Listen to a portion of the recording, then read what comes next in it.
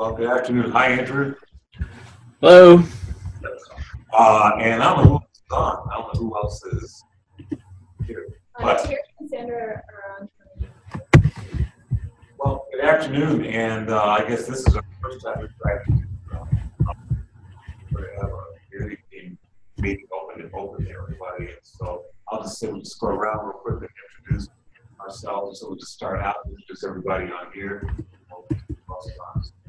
Zach, go ahead, please. Yeah, I'm Zach Buckler, recently as an analyst, and getting up to speed with Aaron and the work you guys are doing.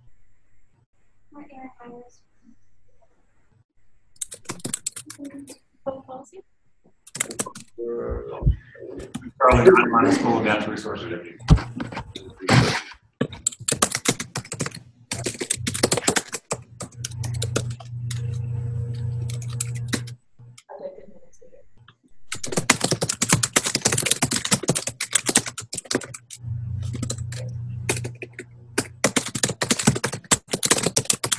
Yeah, well, Andrew, you're on the community team, so Andrew. Yeah, as I was telling Emily, the audio is pretty bad, so I may or may not hear what you're saying. But I'm Andrew Hurley on the community team history department at University of Missouri St. Louis. And looks like Fengpin is also on. Yeah. Hi, this is Fengpin San from UMKC. Actually, I'm from the climate team, and I'm happy to join you guys. Okay. Well, Yeah, same as Andrew. Actually, I also have some problem hearing you guys. But Andrew's voice is very clear. And Peng Peng's voice is very clear for me.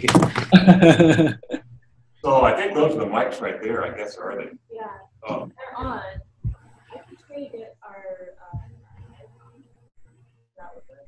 Yeah, maybe while we'll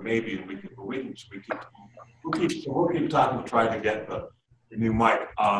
They were going to have maybe a shorter meeting than we usually do, primarily because West Buckeye, who is a student and a master's student, is defending today at 1 o'clock. So Bob and I have to be on his defense because we're his committee members and our defenses are on Tuesday at 1. That's what he's having a seminar on his defense. But what I thought we'd do today is this is the first time we tried to have a meeting with that community team. So I thought one thing we might do would be just to highlight a little bit of what the team members are doing, kind of what's going on right now. And then I thought we'd open up a couple of things that Emily and John asked us to share, just about other things. And then just open it up to other people without questions. So I'll do the part that Emily and John want us to share. And I'm sorry, John wants to share, like Emily too, because she's involved with this. But there are a couple things coming up that folks should know about. First, if you're interested in having a summer research student, we're going to have money for that. And I think there are going to be multiple ways of how we might do that. So I think the best thing is probably if you're interested in having a research student this summer, work on an undergrad research project, to contact me, and then I'll talk with Emily and John. But I think the sort of short versions of that are there's going to be a, as it is last one, there'll be money available, I know, for the MU students through EPSCoR, and then I think John has said that if you're at LU, some other institutions and so on, there'll also be money available for that as well for undergrad research. The other thing is that I put on there something called LSAMP. LSAMP stands for the Lewis Stokes Alliance Minority Participation, which is NSF-funded undergrad research program. And Harris Stowe recently received an award for that. So, and it's Harris Stowe and a bunch of other schools. I don't know which ones exactly, but I think it's all universities involved in EPSCoR, I think, are also part of this LSAMP. And so, here on our campus, Linda over in the Office of Integrated Research is going to be working with us on that. And I don't know who's going to do it at the different campuses, but there will be some opportunities as that goes on. Coming into our EPSCoR students to do that. Going to talk about that. And then finally, they're going to have, Anna Waldron said that they're working on a proposal for EPSCoR research experience for undergraduate program that they're going to submit next year. So that will be coming. We'll talk about that more as well. They'll be talking about potential projects and things like that. Right now, mainly if you are interested in doing an undergraduate research project with an undergraduate student, let me know and we'll pass that on. But that's going to be true for all the teams as well. I think we're going to talk about that. So that was one sort of update that way. The other thing, we're trying to schedule a team meeting between the community team and the education team. And so I think if y'all have ideas on dates, Terry, I don't know what days we talked about. We talked about particular dates or not yet, have we?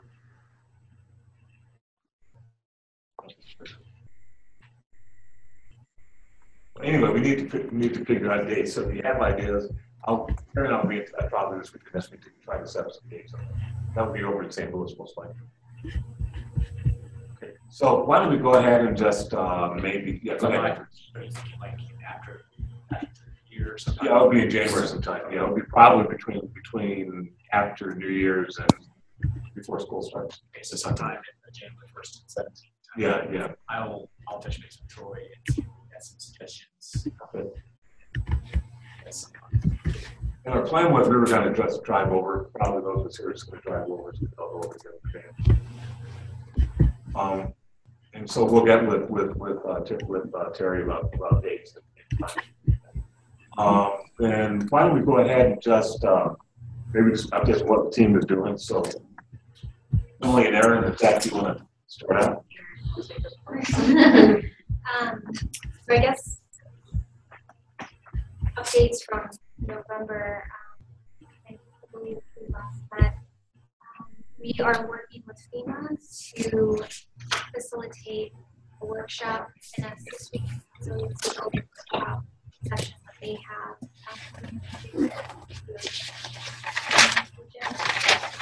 This will be the first time that we're piloting our toolkit that we've developed.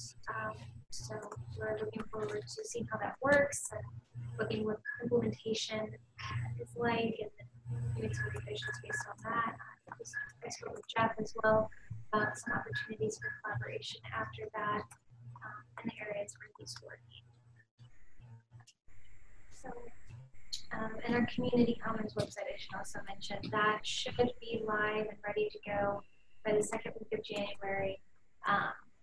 And that will offer the online mapping and reporting tools for the indexes.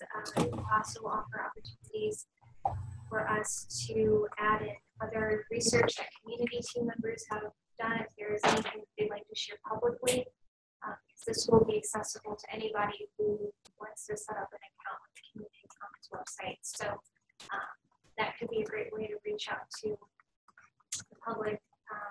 So we can talk about options for that later on. We're scheduled to do a webinar on February 17th. So we'll be talking about a lot of what's happened kind of with that. We did, yes, yeah. Community and climate team meeting. Mm-hmm. Yeah. That looks like we're back again. Yeah. Oh yeah, there you go. Yeah. Yeah, I guess so. Okay. Now we hear somebody. Yeah, we can hear you again. Yeah.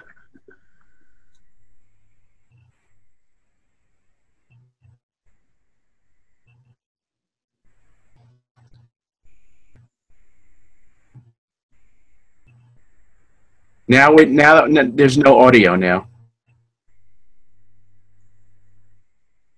Do any of you know?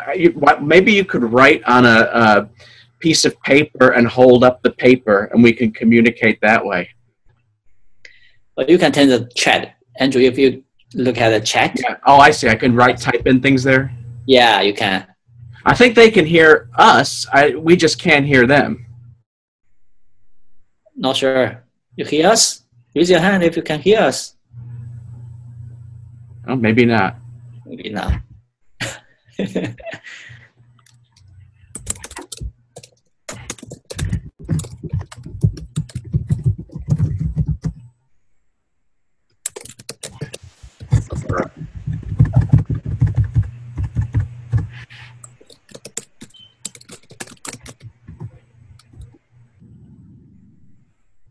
now we think, now you can hear us?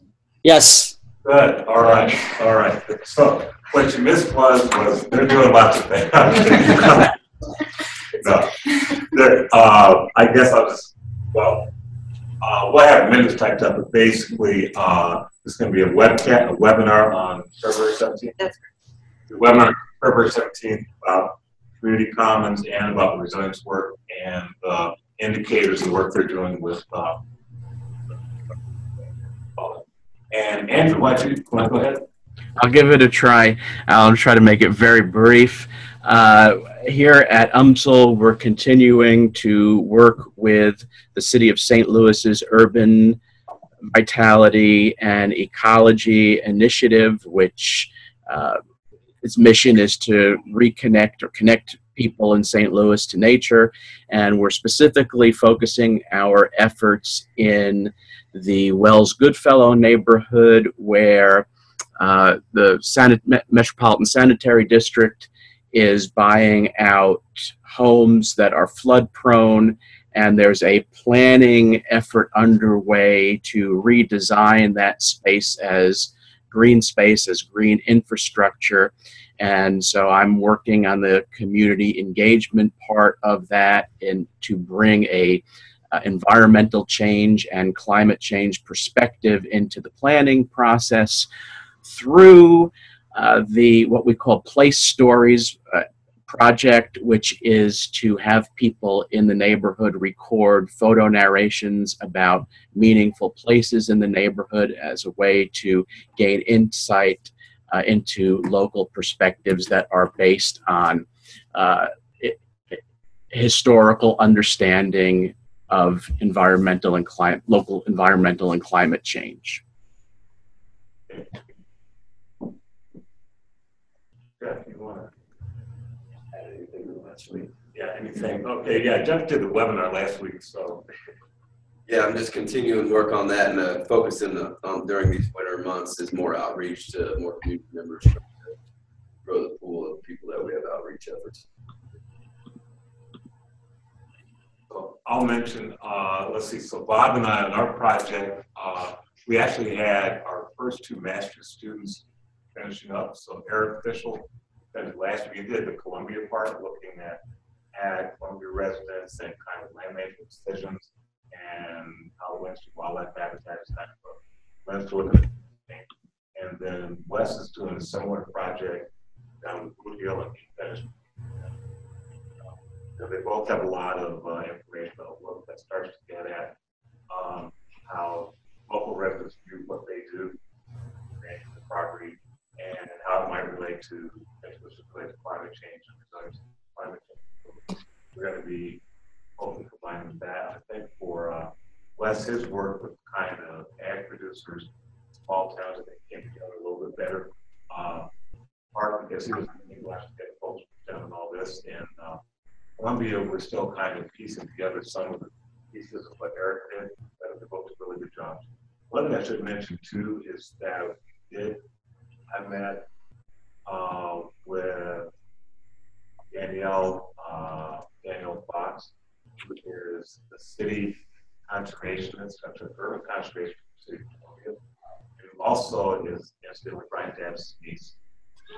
Yeah, so and we talked a little bit about some of the work they're doing on sustainability in three neighborhoods in Columbia. I'm going to say pre-reduced lunch, that's the wrong term. Neighborhoods that get, 3 neighborhoods that basically get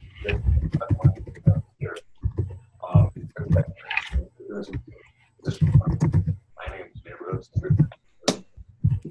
Some of the information that like resilience. And we also have 2 students who are and through Mountain we're starting working safely. They're looking at that and you'll be probably interacting with them. Then the other 2 members, I think, are you going to talk today? She said she's in class. Oh, okay. So I think that she's in Sonia's class, but I don't know that's where there. So, Okay. so maybe it's Sonia in class and Mark's not here. SNR is doing interview. We're interviewing the director candidate today. After position. So several people. So I think Mark and Sonia maybe follow that as well. And then Mark was last till 12. So that's sort of where our team is. The other person who sometimes participates, for those who are not on the community team, is Joel Burke. And so he joins sometimes doesn't, but he's interested in like some of the tools developing that. There's right we're still trying to look at how people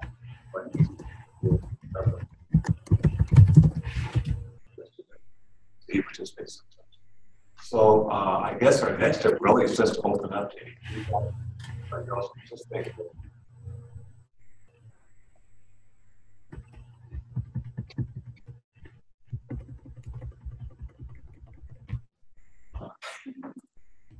Or not. Again, what we're hoping to do in January, so the next is we're going to, or in January, we are going to have a meeting.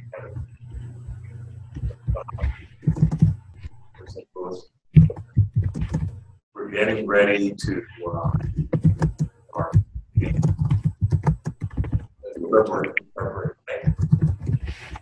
Meeting with everybody, have a chance to talk for them. And as far as we're going to know that we're supposed to be meeting, I think Pat and I are going to get together with Jimmy and then maybe going to Kansas City either in January or February to talk more about some of the links that they're interested in. So that's really all. I had to invite somebody. I think that the education is really interested. We bounced around different ideas and collaborate with the community team to find more for each other. So I think that really to how we can spin off some of the things. Do you think prior to that meeting we can exchange information that we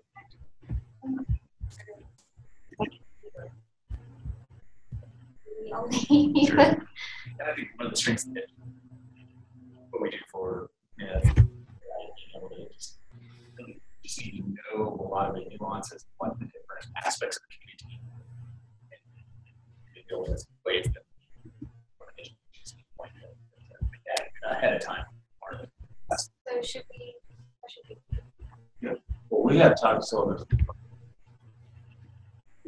what we might do maybe in January, right now will be the 9th first. January. Yeah. The 10th is, well, actually the first Tuesday in January is the 3rd. Want to try the 3rd, or is that too early? No, okay, we'll try for that. So maybe January 10th, we could maybe plan to have some kind of community team discussion about whether it's a full meeting or discussion. Maybe January 10th or January meeting. I'm out of town that day. We thought maybe, so what we may do is we'll just change emails before that, and then maybe we can set a date we need to talk or something. Would that work? Well, I just wanted to share information so we have time to, so I can know what education is doing. Oh, know I what see. we're doing, so we have time to to do all that. But I didn't know if there was a way to coordinate that so we could be exchanging. It's more just like writing up a quick summary we can do. Yeah, and I'm a grad student on that project, so I don't want to I certainly think Troy and work on coordinating some kind of thing with Charlie. Were those PowerPoints, would those help? Like one of the PowerPoints we did at the meeting in Raw, would that be helpful? As a starter? I don't I'm just remember. trying to like brainstorm before. Okay. I'll bring it to. And also, if anything would be interesting to you all, what you'd like to see. Yeah, I mean, like, so part of it, I mean, at least on the side that I'm working on, part of our task is in education modules around the EPSCoR focus that can be then used. So we have 4 of those up and running, and we're working on additional additional ones right now on the website, so featuring aspects of the climate change work that I'm supposed to get out. Most of that has focused on the plant science work, based on the work in Bradford and then Tucker on Prairie. And so, like, some of the specific, like the flood prone areas we're talking about in St. Louis, I think that would be a really nice thing. We have 3 teachers that are in St. Louis area schools that have already put together a unit around flooding. And that I think some of the data that you're getting is the work that could help us strengthen that. I'm sure there are other things that you do that we just don't know about yet that could help really inform how we shape some of those.